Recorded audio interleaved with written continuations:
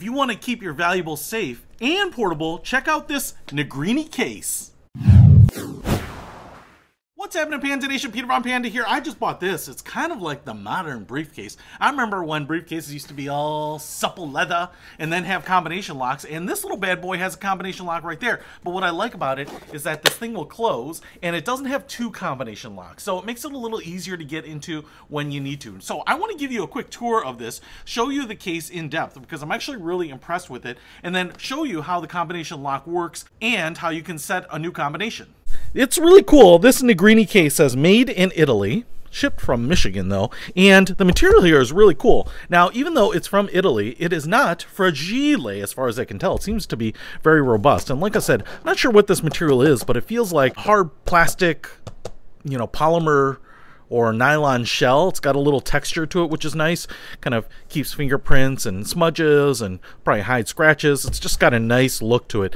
And it's got a matte black finish. As you can see here, it's got some nice thickness. Now, why I picked this up is because it's bigger than a lot of the smaller locking cases, you know. So for example, here is a concealed book safe. And what you can see here is it's just like 9 by 6 inches. It's not that big. If you want to put something in there, anything from sidearm to valuables to birth certificates to passports to car titles, what have you, you know, it's just going to be a little small for putting a lot of stuff in. And this one will allow you to put a lot more stuff in. It has 2 piano hinges that are riveted on there on the sides. Let me give you some exterior dimensions here.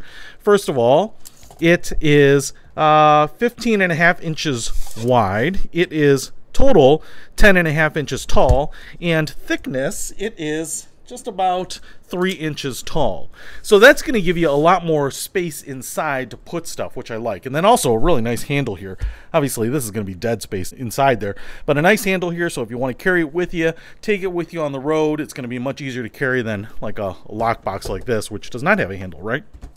So on the front here, we have 2 metal latches, which is just going to help keep it closed. There's nothing lockable about them, kind of your standard briefcase locks.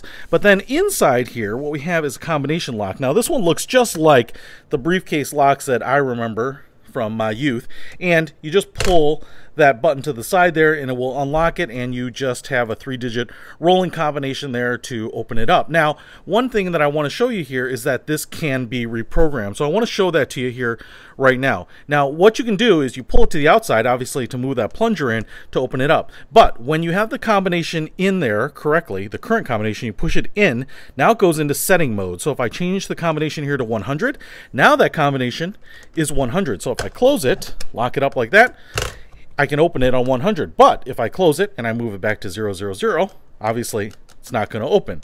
So you will want to pick a combination that you can remember. So I push that in now. I can change it to 000 again, just like that, and now it will open. So that's how you reprogram the lock. It's really easy. I remember those from my briefcase days. I like the fact, again, that it's just one combination here. So many times on briefcases, you would have the same combination on both sides. It was kind of stupid. If someone knew the combination, they could open both locks, and so it was just kind of a nuisance to have both locks locking.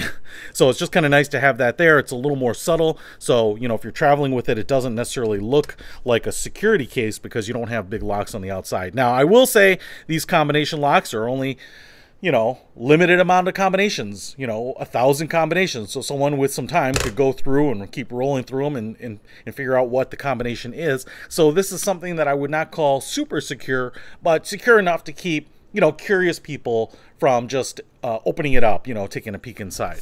I also like the fact that we have, as we open it up, this little ridge that, you know, it's like a rubber ridge that kind of goes over this. I feel like that'll give me a little bit of weatherproofing. I don't know if this is considered, you know, waterproof or anything, but I like the fact that it does a little bit to seal that there. So, you know, if you're getting adverse weather conditions, you don't have to maybe worry as much about water getting inside. Inside here we have the plastic, so your interior dimensions are going to be a little bit smaller than the exterior dimensions. You can see the plastic is rolled over there. It's the same on both sides. It has a nice filled out look, and that's because of this foam in here, which actually has a little bit of a velvety look. On the top here you have this foam right there, and on the bottom it looks like you have the same foam, but this is actually a pick and pluck foam.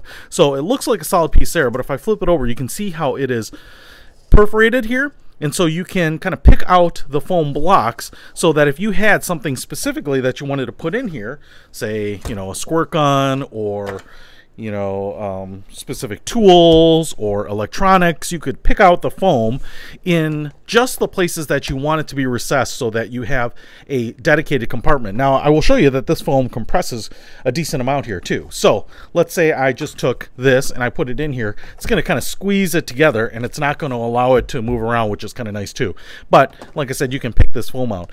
Pick and plug foam, I'm kind of two minds about it. I like the fact that I can cut these out exactly the way I want, but in some cases they start to fall apart if you get too complex with the shape. So I wouldn't mind this just being a regular piece of foam, and then I have to use like a box cut or something to cut out my own shape. And then you can see on the bottom here we have another piece of foam, again just a thinner piece of foam that's glued into place to give yourself a little protection on the top and the bottom. Now I do want to give you some interior dimensions here, and I'm going to give you a few of them. So total side to side here is going to be I'm going to call it 14 inches. It's almost exactly 14 inches side to side. Now, I'm going to give you the dimensions from the two edges here that are furthest apart. That's 9 inches.